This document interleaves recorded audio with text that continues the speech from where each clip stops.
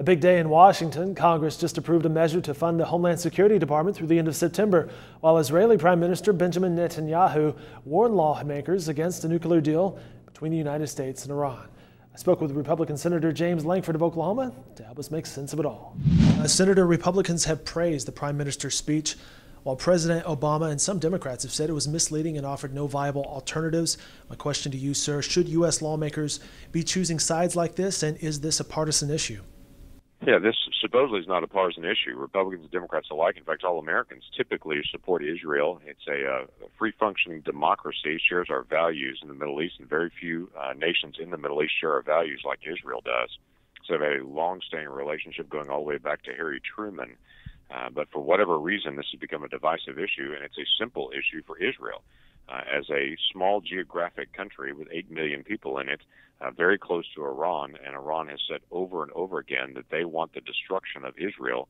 For Iran then to go create a nuclear weapon seems to have only one purpose in it, and that is the stated purpose of destroying Israel. And as the largest sponsor of terrorism in the world, that is Iran, it's an uncomfortable thing for every nation to have Iran with a nuclear weapon or nuclear capability, or even to have the potential to create a dirty bomb, as much as they deal with Hamas and Hezbollah and other terrorist organizations around the world. So it's one of those issues we have to address as a nation. It's a national security issue. Shouldn't be a partisan issue. Should be an issue of where we're going as a nation, how we're protecting ourselves and our citizens and our allies. The Prime Minister during his speech today seemed to be saying the Obama administration would be naive to think a nuclear agreement would change the way Iran acts. Do you agree with the Prime Minister? I would agree that the administration seems to assume Iran's going to get better. They're going to join the rest of the nations. If only they get nuclear capability, suddenly there'll be a better behavior. In the past several years, Iran has expanded its footprint around the Middle East. Their military is now active in Iraq. Their military is active in Syria. They're propping up the Assad regime. They just funded and trained and equipped the Houthi rebels to overthrow Yemen on the just south of Saudi Arabia. So while Iran now has a footprint in 4 different nations, we don't see them actually acting with better behavior at this point. We see them trying to expand. So while all the world looks at Russia and sees them crossing over the eastern border of Ukraine and taking territory, a lot of the world is not paying attention to Iran and taking over Yemen and expanding into Syria and expanding into Iraq. But they're doing the same thing.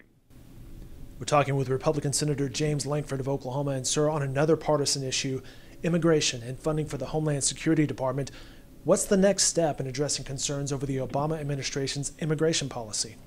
Well, the next step is already ongoing. A federal court has already ruled the actions of the president was inconsistent with law, and they put a stay on the president's actions in a federal court.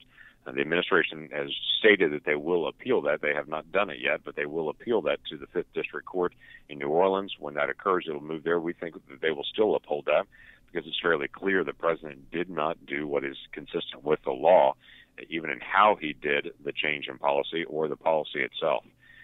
So the focus was not to be able to stop DHS as a whole, whether it be TSA or whether it be border security and all those things. That was not the focus. The focus was to address the president's actions that are inconsistent with law. Whether that's done legislatively, done through a court, whatever means necessary, that's the real focus. One final question for you, sir. Did the vote today to fund the department, did that prove Republicans can't totally control the agenda in Congress even though they control both houses? Yeah, it's a misnomer to say that Republicans are in control of Washington, D.C. Obviously, they're in the lead of the House of Representatives, but in the Senate, we have 54 Republicans. You need 60 for cloture votes. Literally, the Democrats filibustered for almost 3 weeks the Department of Homeland Security funding right up to the very end on it. So this is not an issue that can be totally controlled by any one party. It's the uniqueness of the Senate. It forces both parties to have to work together. If any one party chooses to try to shut down the Senate, they can. As ironic as it was last night, even, Democrats were opposed to even the time we were going to start debate this morning and tried to shut down the Senate over the beginning of the debate time for today. So it's become that petty. They also filed a cloture motion request for President Obama's veto of Keystone Pipeline. Well, a veto already requires 67. The Democrats in the Senate also want an additional vote, an additional time on the floor just to debate 60 votes for cloture. So it's become really silly on the floor of the Senate at this point, with a constant focus by Democrats to try to slow down the Senate, to keep it from working, and to keep things from moving. At the end of it, we do have to be able to move. We do have to be able to pass bills.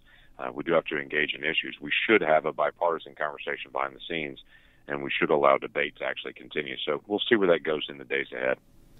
A big week in Washington. Senator James Lankford, thank you very much for your time today. Thank you.